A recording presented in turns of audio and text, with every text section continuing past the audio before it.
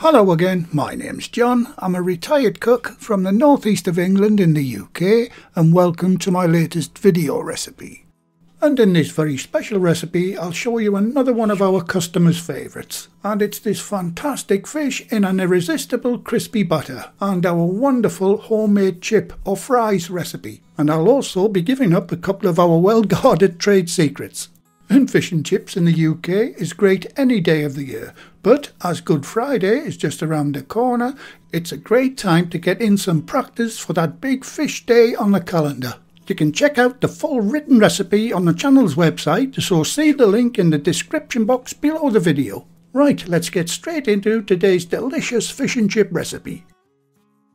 And this is the beautiful cod fillets I'll be using. This recipe is for two, but I'll only be showing one in the video. Our first secret or top tip is in the preparation of the fish. To get the best possible results in taste and texture of your fish, it's important to prepare your fish properly. Place the fish on kitchen paper in a small tray, and you need to salt both sides of the fish. This not only seasons the fish, it helps draw out any excess moisture in the fish before frying. Once salted, lay another piece of kitchen paper on top and refrigerate for 1 to 2 hours. And that takes care of your fish preparation. On to making the chips, or fries. Now I'll be calling them chips for the rest of the video because that's what we call them here in the UK. A quick word on the potatoes to use. If you're in the UK, I recommend Maris Piper. If you can't get those, King Edward's is a good substitute. And in the USA, I believe Idaho or russet potatoes are the best to use for chips. But wherever you are, there's loads of websites you can look at for advice on the best potatoes to use for chips. Once you have them peeled, cut the chips as shown. I'll leave it up to you how big or how small you want yours. Health-wise, fat chips are better for you, as they have less surface area when frying. And for the sake of this video, mine are around ½ an inch, about 13mm. Once you have your chips cut, get them completely submerged in cold water until needed. And now I'm going to give up our company's wonderful golden brown crispy bubbly butter recipe. Start by adding the plain flour to a strainer over a bowl. Now add the corn flour. You may know that as cornstarch. And the next dry ingredient to go in is another one of our company's top tips, and that's the turmeric. Not only does this add great flavour, but the main reason, it really helps maintain that light golden brown colour in the batter all through the cooking process. The final dry ingredient to go in is a teaspoon of baking powder, and this makes the batter bubbly and light. If you're in the UK and you prefer to use self-raising flour instead of plain flour, just leave out the baking powder. Okay, push that lot through the strainer. For the liquid in the batter, you're going to have to use something carbonated, like soda water or beer. Sometimes I like to use this non-alcoholic lager. It gives the batter a mild beer taste. But for this one in the video, I'm just going to use this homemade soda or sparkling water. But whatever you use, it must be ice cold. I already have the correct amount measured off in a glass. Try to use your digital scales when measuring your water, guys. It's much more accurate. Now using a spatula, gently mix that together. Don't whisk it, as you'll lose most of the gas if you whisk. One other point, don't add salt to the batter. That will definitely force out the gas from the water or the lager. And that's your batter made. Now set that aside for now. For frying the chips in, I'm having to use my electric fryer. I would normally have used my chip pan on the stove top, next to the wok that I'll be frying the fish in, but because of the limited space with all the cameras there, I'm having to use the electric fryer instead. Drain the water off the chips and dry them on a clean towel. Then get them into your basket. Whatever you're cooking yours in, make sure the oil is around 140 Celsius, that's 285 Fahrenheit. I'll be doing what's known as double frying these chips. First slowly, then raising the temperature later at the end. Now lower the basket into the oil. Wait a moment until it starts bubbling. Now let these cook slowly for around 10 minutes for the first fry. Meanwhile, I'm getting the fish oil in my wok up to temperature, which is 180 Celsius, that's 355 Fahrenheit. And FYI, I'm using sunflower oil for both chips and fish.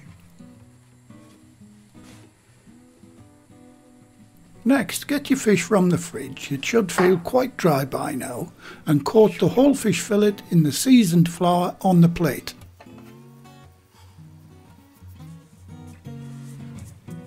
Brush off any excess flour and totally submerge the fish in the butter.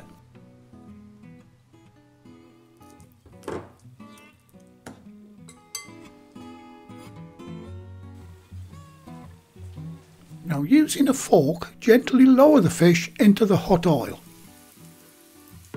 It should sink to the bottom at first, then quickly float to the top.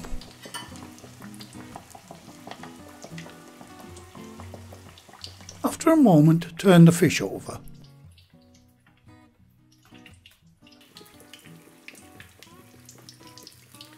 If you see any gaps in the butter, don't be afraid to spoon a little more butter into those holes as shown. If you didn't plug those holes up, the moisture would leak out from the fish. Now let that fry for around 10 minutes, turning at regular intervals. And while that fish is frying, I hope you don't mind if I give my 4 recipe books a quick shout out. The books have lots of our favourite recipes from our work kitchens in them, and also book 4 in this series is totally dedicated to bread recipes. The skeleton style oven gloves, now supporting our company name, are also available too. Just check out the link in the description box to our website store if you're interested in any of these items. Back to the chips, and that's the 10 minutes up on those. So lift them out of the oil for now and increase the temperature to 150 degrees Celsius, that's 300 Fahrenheit. Now leave that to get up to the new temperature. And a very quick mention to the channel's Patreon members and supporters. I'll be giving the latest list a shout out a little later in the video. And now back to the fish. And that's been frying now for 8 minutes. So before taking it out, drizzle some of that lovely butter into the oil and let it fry and crisp up for the last 2 minutes. This is common in our UK fish and chip shops to order some extra butter pieces. These have different names across the UK. In the northeast where I live, they're simply called extra butter bits. In Yorkshire, they're known as scraps or scrags. Whatever you call them, they are absolutely delicious. OK, once the new temperature is reached, lower the chips back into the oil to colour and crisp up. This should only take about 2 minutes. In the meantime, I'll get the fish out and onto some kitchen paper to remove some of that oil.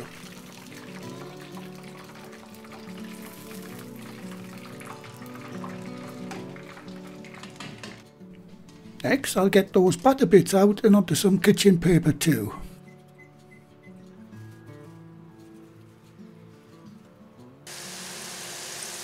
Same with the chips, and they're looking fantastic. Crisp, light and golden brown.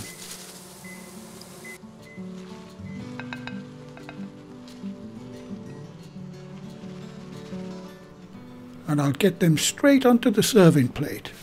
Another tip, always heat your plates up. Never serve a hot meal on a cold plate. And that's a freebie for the cook.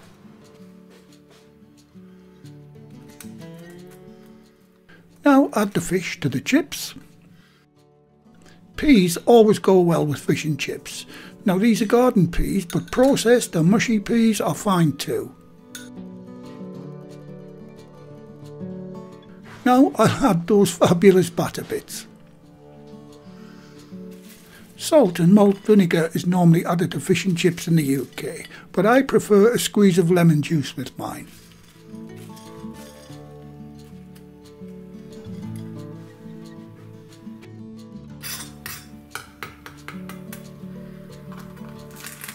And just listen to how crispy that butter is. The fish inside is moist, flaky and brilliant white.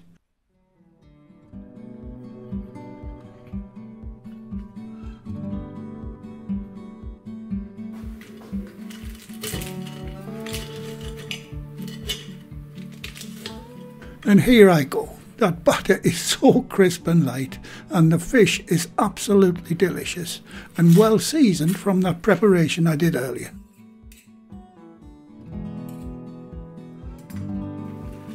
And those chips are crisp on the outside and soft, light and fluffy on the inside. Perfect. Gotta try another piece of that fish. It's absolutely delicious. Gotta try a piece of that crunchy batter too. Just listen to that crunch. And there you go everyone, an absolutely delicious meal for the upcoming Good Friday Easter holidays, or like I said earlier, any day of the year. Get your ingredients, measurements and timing right, and there's nothing too difficult at all about making the best homemade fish and chips you'll ever taste. A big thumbs up for this one, guys. And as promised a little earlier in the video, here is the latest list of my Patreon, PayPal and Super Thank You button supporters. And they are Dan Calgero, Alice Heppel, De Fillard, Barbie Harmon, Spooner, Frank Sergio, Vicky Charon, Elaine, Richard, Jens K3250, Kevin Elskin 4275, Darrelda 1352, Morzovi AED, and finally Gloria Ching 6720. Thanks very much guys, I really do appreciate all that you do in supporting the channel. Well, thank you again for watching. Please like, share, comment and subscribe by hitting the circle above. If you do subscribe, activate the bell icon next to the subscribe button on my channel page. And by doing that, you'll be automatically notified every time I upload a new video. And in the meantime, here's a few of my other videos and playlists that you may want to watch. So, until the next time, be safe in your kitchen and bye for now.